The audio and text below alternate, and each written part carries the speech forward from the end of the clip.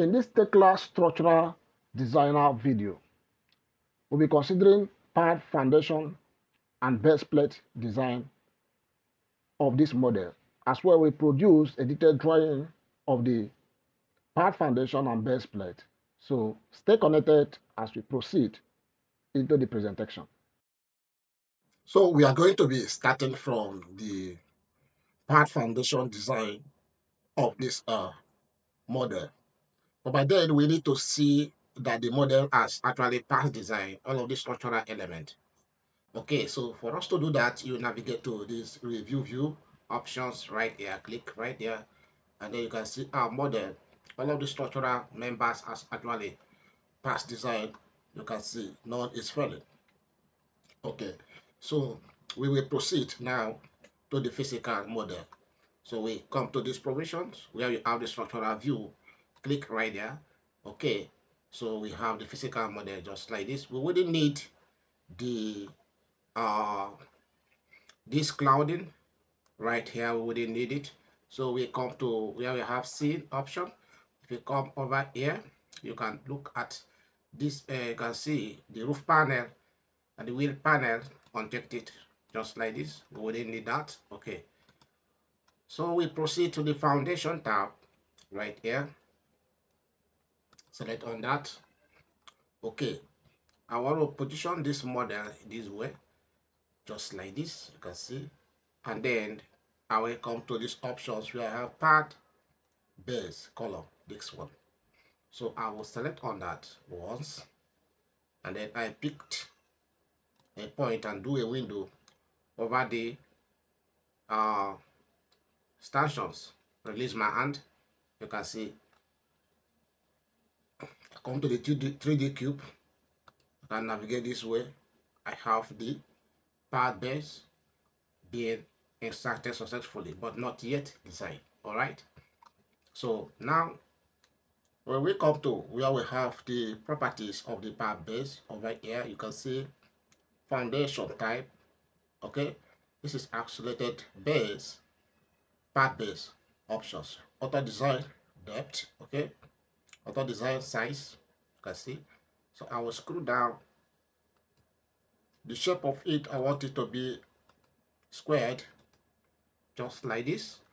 Okay. You can see the eccentricity in the Y and X directions, as well as the angle right here, the length in Y directions right here. Okay, as well as the length in the X directions is 1.8 meters, which is 1,800 millimeters, boldly written right there. I scroll down. So after which we have the depth X700. This is not yet designed. All right, this is not yet designed, but we are trying to key in the parameters. So the concrete glass, I will use 3240. If you select this provision, there are other concrete glass right here. Let me go by 1620 right there. I scroll down, and then I have the user permanent load. I have also the maximum cracked width. All of that is going to be at default. So I scroll down to where I have my reinforcement successfully. So for the top bars, I wouldn't want to have top bars right away.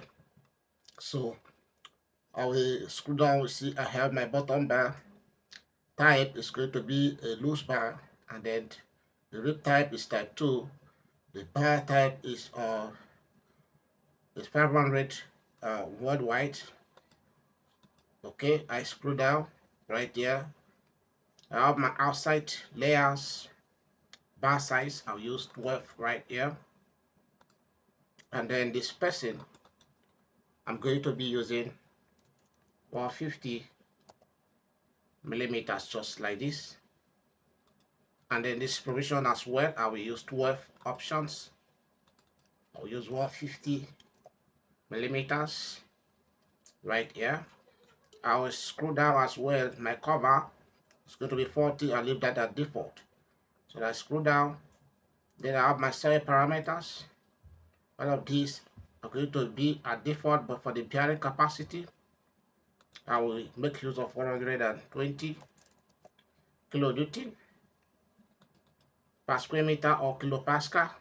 Okay, just like this. Okay, you can see. So I come down, I have my surcharge and the rest of that. So all of this, I can leave them at default. You can see. So I'm done with my settings successfully. So after which I have to now proceed to these options right here. See this option, design part base. Okay, design part base, I click on that. So you can see the part base has been designed successfully. All right, so let's scroll closely to it so we can be able to see. Look at the sections I'm having here. We have 550 by 550 sections and depth is 300 right here. And then this section is 900 by 900, depth is 300 right here. I see. So this is my part footage. All details as part designed successfully. You can see. Okay, so I can select on this and right click on that. So I can decide to actually check the design right here. You can see that all of the conditions is met successfully. You can see over here. All right, I click on the close option. So we are done with our part based design. The next thing we are going to be designing is the base plate. The base plate designed successfully. So we will navigate also to the physical model, just like this. And for the base plate design, we will navigate to the design tab, and then over here I can see base plate, this option. I pick that options. I'll place the model in these orientations. Then I will select all of this just like this. I release my hand to have the base plate placed successfully. I zoom closely, you can see my base plate right here. So over here you will see the property for the base plate. Okay, so the grade X355 is what I'm going to use. Auto size is checked right there, so you can always scroll down the board grade class 8.8, and then the board size N20 board, so you can be able to select between these successfully. I can choose to use any of these. All right,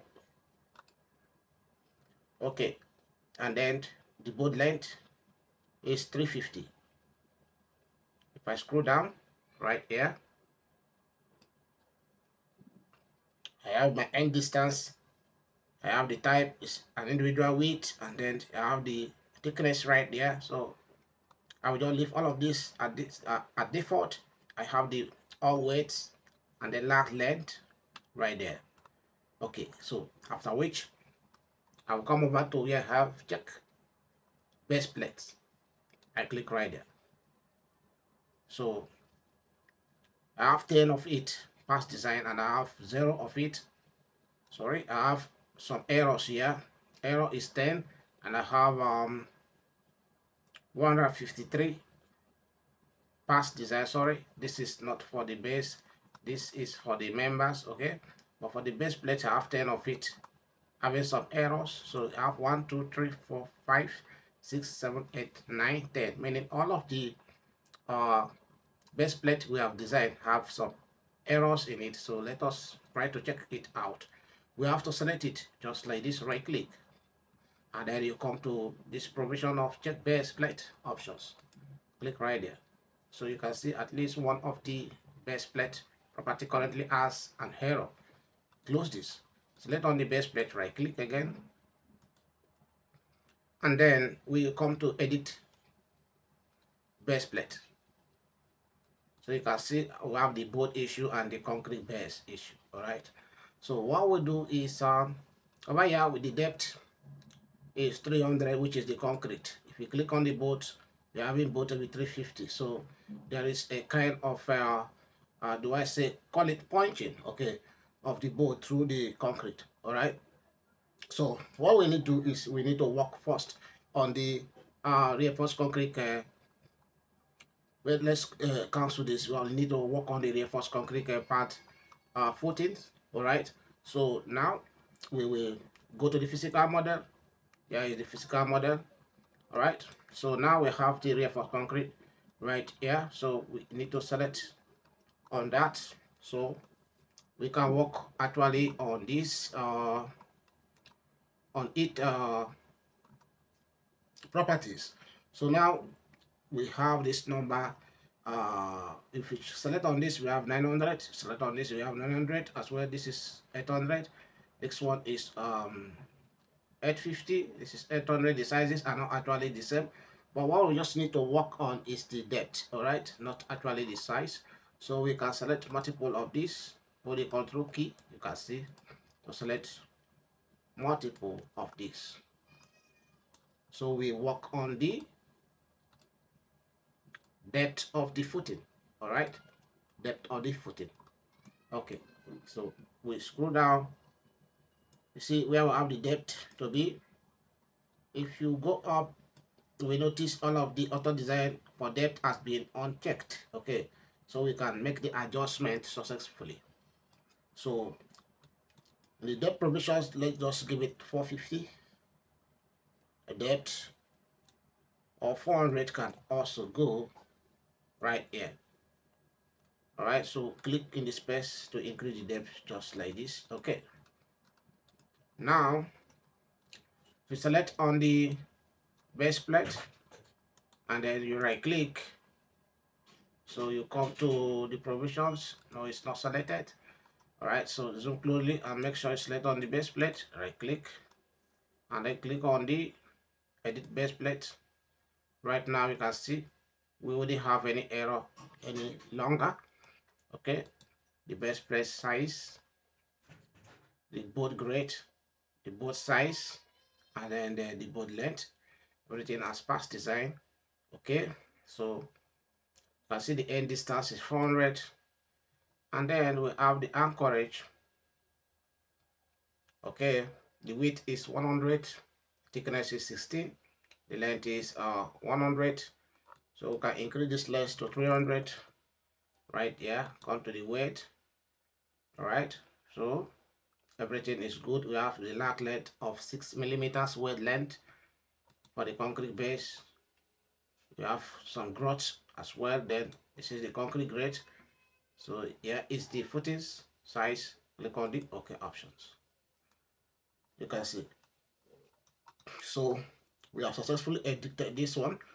We select on this as well, right click, and then come to edit base plate right here. We don't have any issue, but we can still work on this. Can go straight away to the anchorage and then increase this to 300, just like this. For the weight, we are okay. For this, the weight is 8 millimeters length, so it's different from the previous. So I'll select on the concrete base. Everything is good. Click on the OK options. That is fine. All right, so I select on this one, right click, and then I click on the edit base plate right here. So I want to work on this length. Okay, I want it to be 300. Right, just like this. Everything is fine. I click on the OK option. You can see. So the same method you will use to make sure you check your base plate successfully. Okay, there are two methods to design the base plate in Tekla Structural Designer. Okay, so this is the first method I've actually shown to you. There are other methods to do that. Okay, so if you want to see the drawings of this base plate, select on it and right click. You will see an option set generate drawings. Okay, so this option will actually open AutoCAD automatically. So if I select all these options, you will have you can see the SF export references. Okay, so now you see output, use automatic file name. All right, so now you see over here the drawings details and the name as well as the scale right here. Okay, so if I click on the OK options and then leave this for some time, it's going to launch AutoCAD automatically, as you can see right here, and then take the drawings to AutoCAD.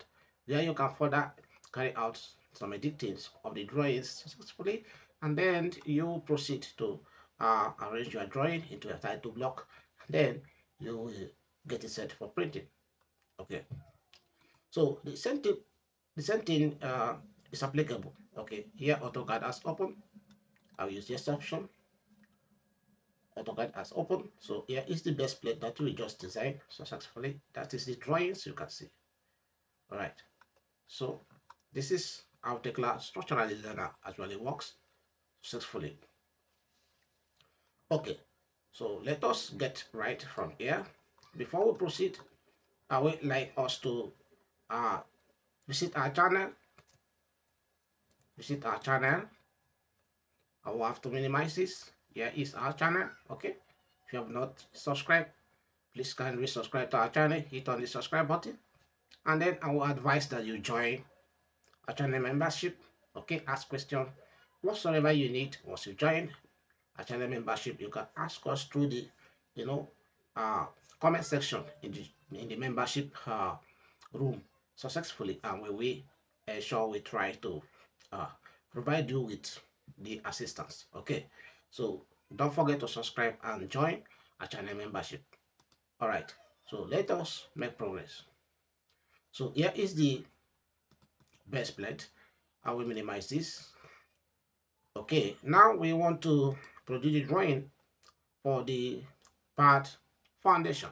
I'll select it, right click, and then if I use this option of generate drawings, this will open this drawing in AutoCAD as well, just like this, with the bar bending schedule, you can see. So here is the drawing in AutoCAD and the bar bending schedule, just for you to do a little bit editing work on it, and then get it set. Okay, now I will minimize this as well. Okay, so if you want to see the detailed calculations for this, that is the report for the part base, you can select the part base, right click, and then you will use this option of report for member. All right, select on it, so you have this. All right, you can actually use the next page options to switch. All right, you can also convert this to PDF. Once you click on this PDF, this will open in the PDF, so you can be able to also print it through the PDF provisions. You can see here is the detailed design calculations for the part base successfully. All right, so here we go. We will get back to the 3D model. So we have learned how to design part foundation in this video, as well as base plate design using Tekla Structural Designer. Do not forget to like, do not forget to subscribe, and don't forget to get to our channel. All right, and then hit on the subscribe button right here and join our channel membership. Thank you, and then we are going to be stopping here. In the next presentation, we will discuss how to design the connections using Tekla Structural Designer successfully. Stay connected. See you in the next presentations, and bye for now.